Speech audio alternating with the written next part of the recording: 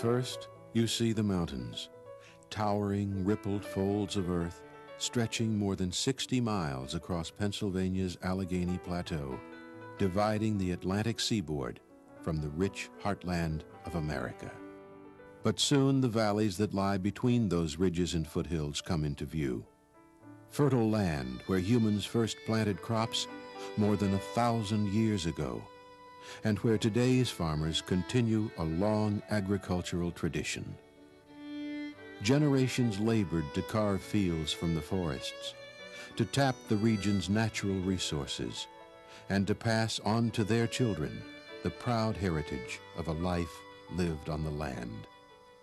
The exhibits and reconstructed farmsteads here at the Somerset Historical Center will carry you through 2.5 centuries of rural life in southwestern Pennsylvania, exploring the things that have changed and those that have stayed the same in the lives of our farming families.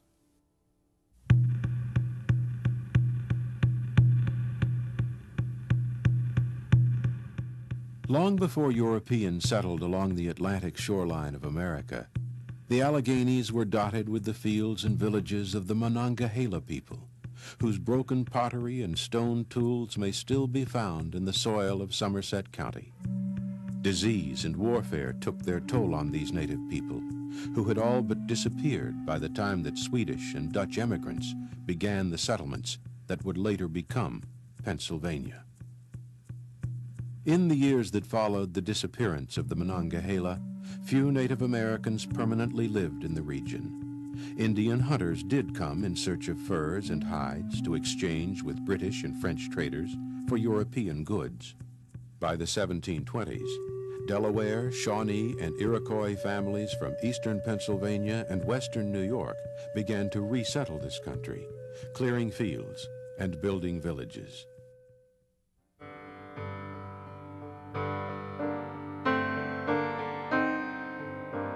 Eventually, rivalry between Britain and France over control of the Indian trade and the rich Ohio country led to war. The stakes were high. One European observer boasted, "Nature seems to have furnished this country in the most lavish manner, with all the conveniences and comforts of life." In 1753, hoping to drive British traders and settlers away, the French began building a line of forts. Virginians under young George Washington tried unsuccessfully to stop the French advance. In the summer of 1755, British General Edward Braddock extended Washington's road to the forks of the Ohio, but his army was attacked and defeated by a force of French and Indians. 3 years later, the British finally succeeded in securing this area. The Forbes Road opened a second route across the Alleghenies and brought British garrisons to forts strung like beads along the paths and waterways of the Old Northwest. This was still Indian country, but a growing number of Europeans wished to settle these lands. Illegal squatters poured out of Pennsylvania, Maryland, and Virginia. "There comes such crowds of hunters," one British commander reported, "as fills those woods." Tension between Indians, soldiers, and squatters limited the spread of settlement until 1768, when the Iroquois sold the lands between the Allegheny Mountains and the Ohio River to the British. Then, the trickle of emigrants swelled into a flood.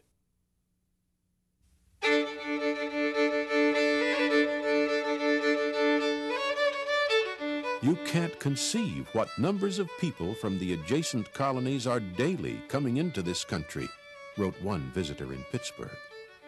A Presbyterian minister called them "poor and enterprising people who leave their old habitations and connections and go in quest of lands for themselves and children."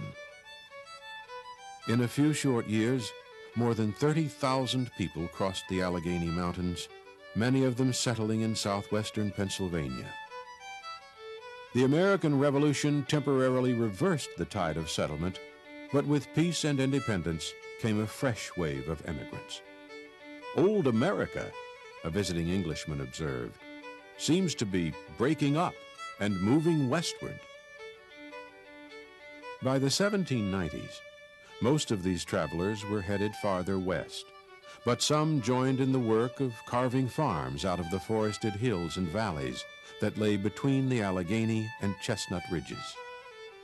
Those early farms averaged about 200 acres, with a small area roughly cleared by girdling and burning the trees. Surrounded by dark, seemingly endless forest, settlers often referred to the area as the shades of death.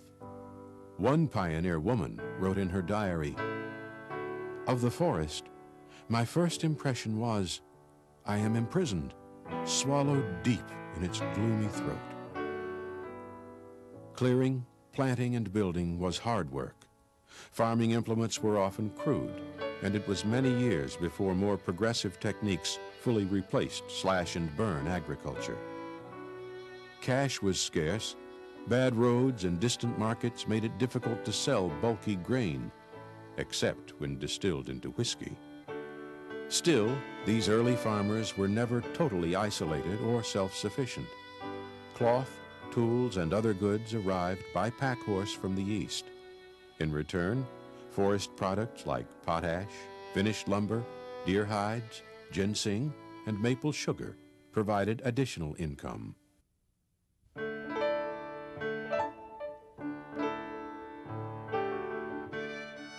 Travel became more convenient in the years following the American Revolution.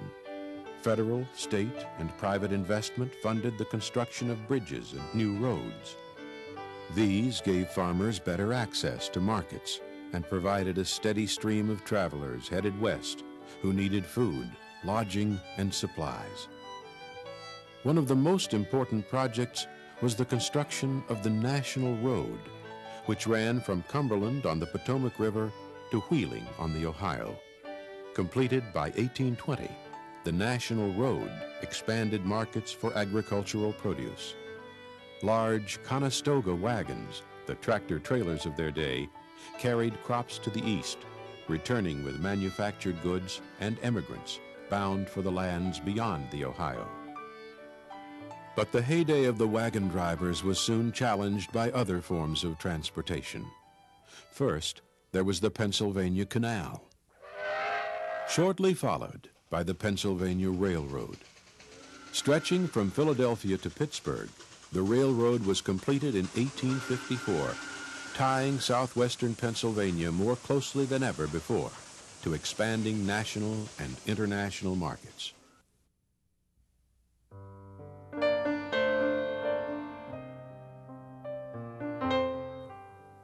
The transportation revolution was accompanied by no less dramatic changes in agricultural technology. A fascinating variety of new horse-drawn machines, increased production with fewer hands. Scientific experimentation produced improved crops and livestock. Items like well pumps, cast iron stoves, and other household goods transformed domestic life. Not everyone welcomed change. Some farmers were just plain suspicious of innovation and investment. Others were motivated by spiritual concerns. They resisted the new agricultural practices, machinery, and other conveniences. Their commitment to a more traditional way of life helped to preserve the rich rural landscape you can still see today.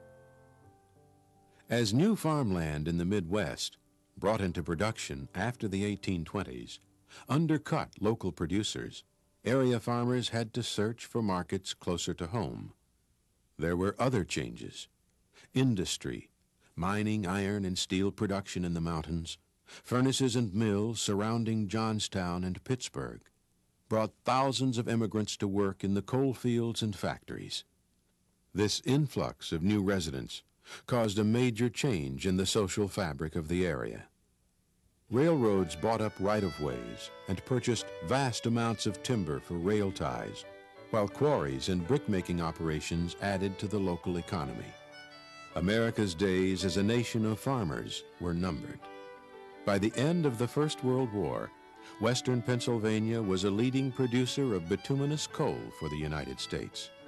Young people were increasingly leaving the farm for better job opportunities in the cities. With mechanization and specialization of crops and livestock, fewer accomplished much more work, and farm management became much more complex. Tractors replaced horses in the field, and science brought greater precision to the art of raising food. Telephones, radios, electric lights, and better postal delivery also helped to more fully integrate farming families into the emerging American popular culture. Automobiles knit communities and regions together as never before. The old route General Forbes constructed in 1758 gave way to a new paved road shortly before the First World War, a practice that soon spread throughout the state and nation. Many young people returned to family farms during the difficult years of the Great Depression, but economic revival and the Second World War sparked yet another exodus. In the decades following the war, the percentage of farmers in southwestern Pennsylvania fell to less than 5% of the population. But the land continues to nurture human life and feed our imagination.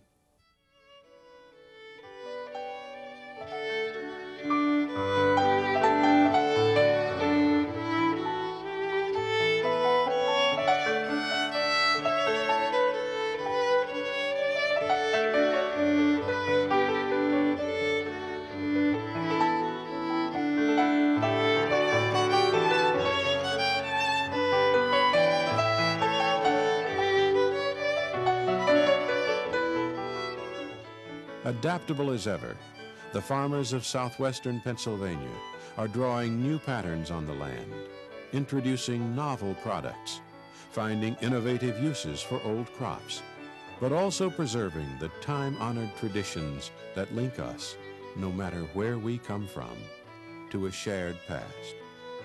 The Somerset Historical Center is your gateway on the pathway of progress to exploring this rich rural heritage. Welcome.